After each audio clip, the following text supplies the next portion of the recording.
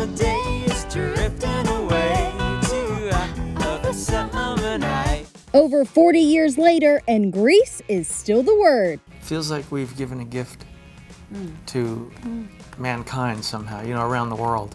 Only E.T. has these behind-the-scenes stories from the beloved classic.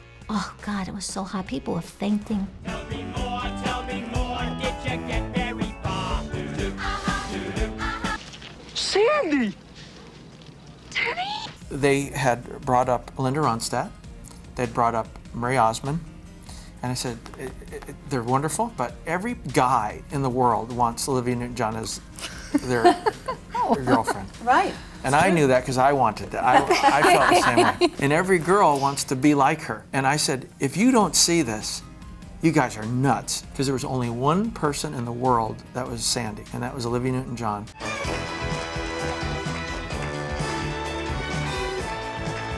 John said that the pain ratio of numbers, that definitely the dance contest in the gym was the hardest. Oh, God, it was so hot. People were fainting. The prom thing, All and that the was a lot of dancing work. stuff, and it was days, and it was really hot. It was really hot in that gym, Yeah.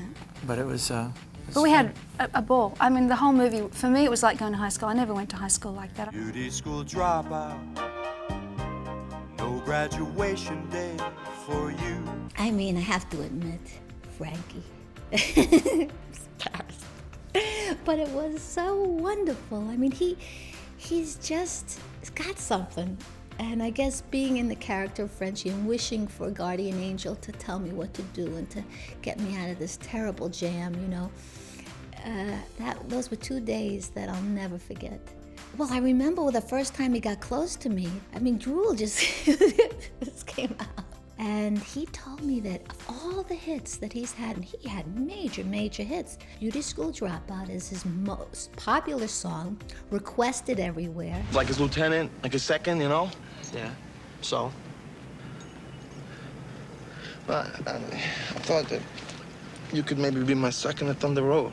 Well, the scene where John and where I asked him to be my second at Thunder Road, and that was my concept for that scene.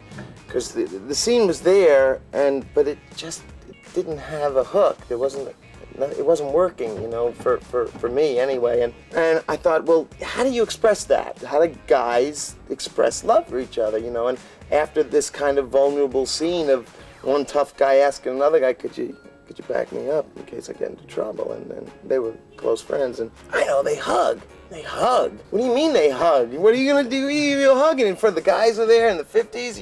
You know, it didn't work. And I thought, well, how will we get out of that? And I thought, okay, well, they just kind of get away from each other. Oh, the hitting started. That's what happened at the hug. You know, that kind of love, puppy love kind of a thing turned into the hug.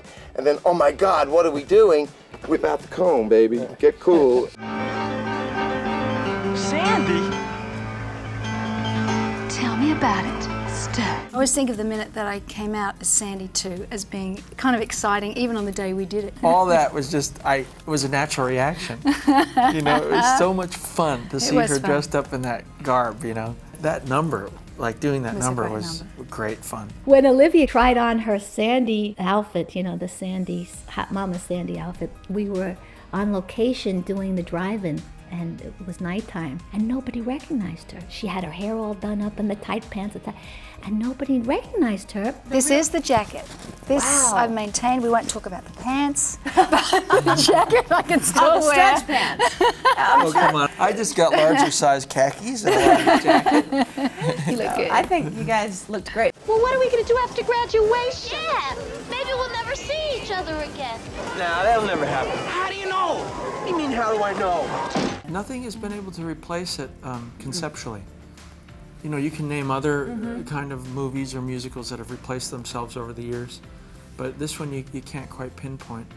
Maybe it's the common denominator. Everyone like has high school in common. Everyone kind of loved the birth of rock and roll, Right. and that exemplifies that. I don't know. It takes you on. It's interpretive almost, you know. It was different than every other thing I've worked on in 37 years. It was a party, it really was. And everybody was getting a chance to live out some fantasy that they'd had of the 50s. I think it's just amazing to be in a movie that's a classic. I mean, it's been popular, it seems like every year from then. I've heard someone talk about Grease, how they love it, or their children love it, or their grandchildren love it, and they watch it on tape at least once a week. It's just incredible. I feel very lucky. Feels like we've given a gift to mankind somehow, you know, around the world.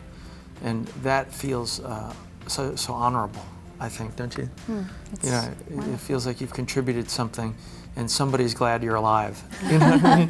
And we're still alive. Yeah.